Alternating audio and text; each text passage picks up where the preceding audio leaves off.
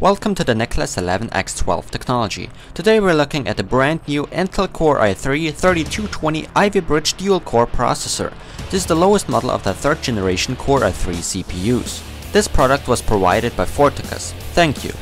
But now let's move on to the box. Again, we're looking at an Intel Core i3 processor, and this is the i3-3220 model obviously, and this CPU uses the LJ1155 socket just like every other Ivy Bridge CPU does. On this side you basically get some details on the special features, and this processor also features the Intel HD graphics 2500, not HD 4000 unfortunately.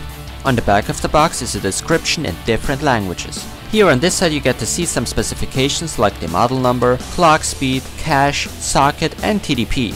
And on the top is the CPU itself inside the box. But now let's open that box up and see what's inside. Alright, that's what you get, the standard package as always.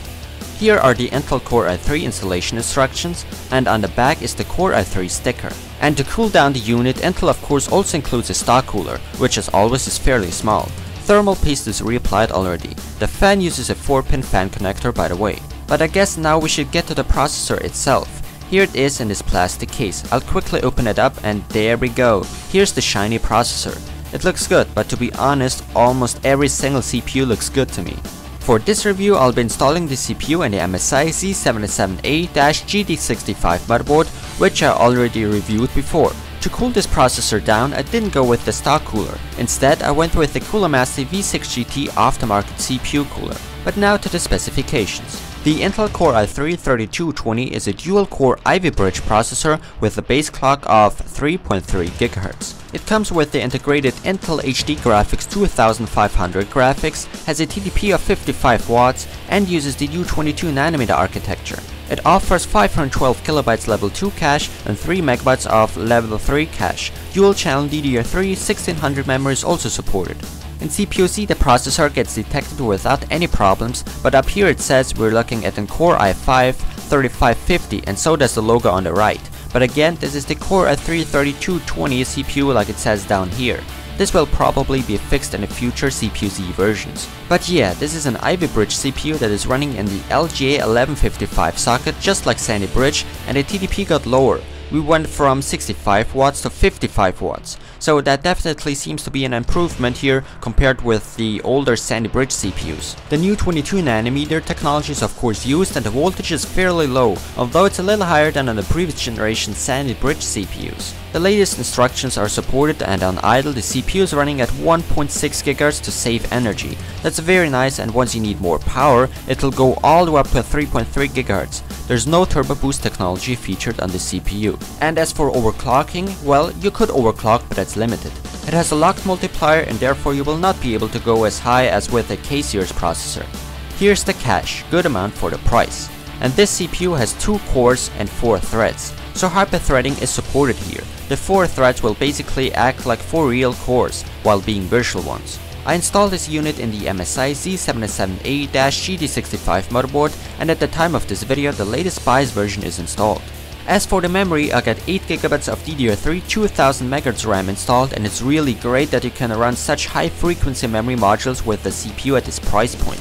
The memory controller definitely improved and now allows more variants of frequencies, which is great. With the Sandy Bridge CPU I could only get RAM up to 1866 MHz instead of the 2000 MHz, and nothing was overclocked. But now let's move on to the benchmarks. This is my test system.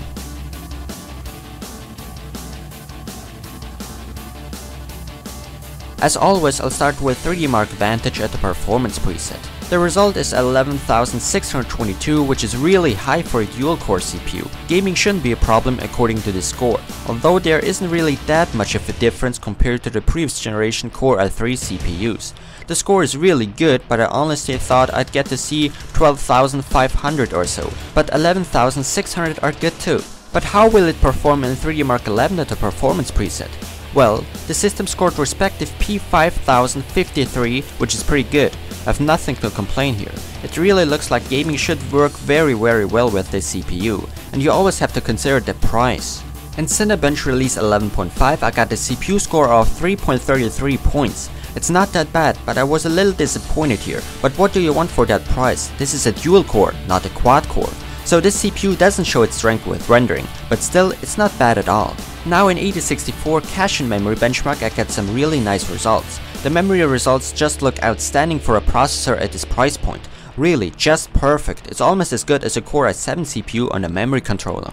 But even the cache results are pretty good, and overall the transfer rates are really fast. As you can see, the processor clocked at 3.3 GHz while running through this test. In SuperPi, I'll now let the CPU calculate 1 million digits of pi, and it's done in just 11.490 seconds, which is really fast for a price. I can't complain at all. That was a nice surprise here.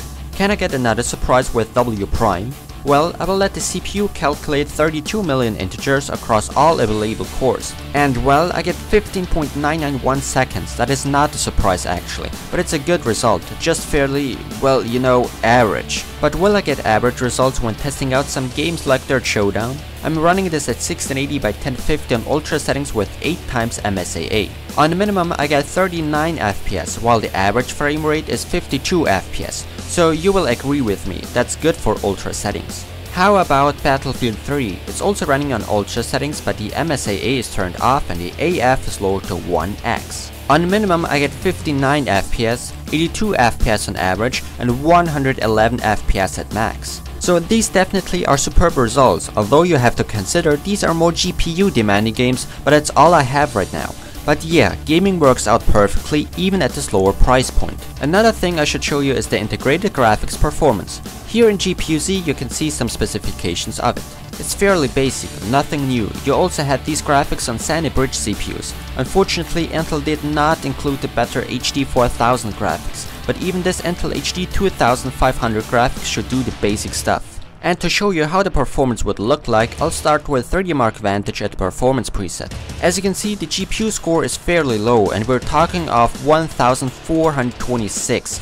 Gaming will be difficult, I can already tell you that. But to show you more, I'll run some games for you like Dirt Showdown at 1280 by 800 on ultra low settings. The MSAA is also turned off. On minimum I get 20 FPS, while on average it doesn't even look too bad with 34 FPS. If you'd lower the screen resolution even further, you would soon get playable frame rates. This unfortunately will not help in a game Battlefield 3. This is a very GPU demanding game. I'm running it at 800 by 600 on low settings with MSAA disabled, AF set to 1x, and the ambient occlusion is of course off. On minimum I get 10 FPS, 14 FPS on average, and just 20 FPS at max, so that's definitely unplayable. You could try lowering the resolution a bit, but it won't make the game playable.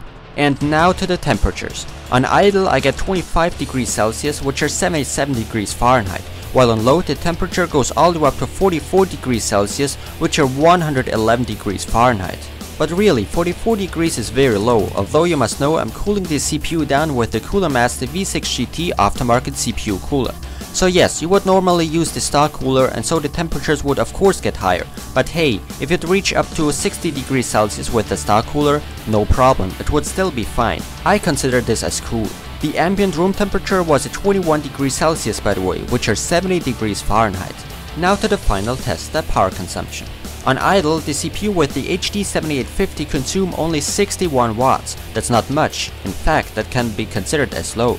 Now when I totally stress the CPU out, so on load, the CPU with the HD 7850 draw only 85 to 86 watts. That's incredible. I mean, wow, that's a really low power consumption for a CPU that's running on full load. Good job there, Intel. Now when I remove the HD 7850 and enable the iGPU instead, the CPU on idle draws only 51 to 52 watts, that's pretty good. And now the iGPU on load, I'm testing the integrated graphics now on full load. That's amazing, the power consumption only goes up to like 68 to 69 watts. So really, the offered performance compared to the power consumption is just amazing. Still, Intel managed to increase the performance and lower the power draw by far. That's amazing, we're only talking of a TDP of 55 watts now.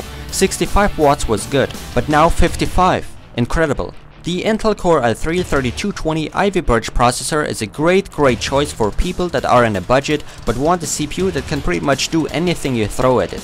Of course you can never expect performance like you would see on Core i5 or i7 processors, but it's good that it can even keep up with these. It can run programs and games just fine, especially gaming. It's almost as good as a Core i5 processor. That's absolutely amazing. So for gamers, well, this is a perfect budget CPU that will run just any game you throw at it. High frequency memory is also supported, and this at this price point. Now, when also considering the power consumption, can there be said anything negative besides the fact that it has a locked multiplier? No, I don't think so. Pros are amazing price performance ratio, it plays games almost like a Core i5/i7 processor, it has an extremely low power consumption, very low temperatures, and last but not least, this CPU also supports high frequency memory.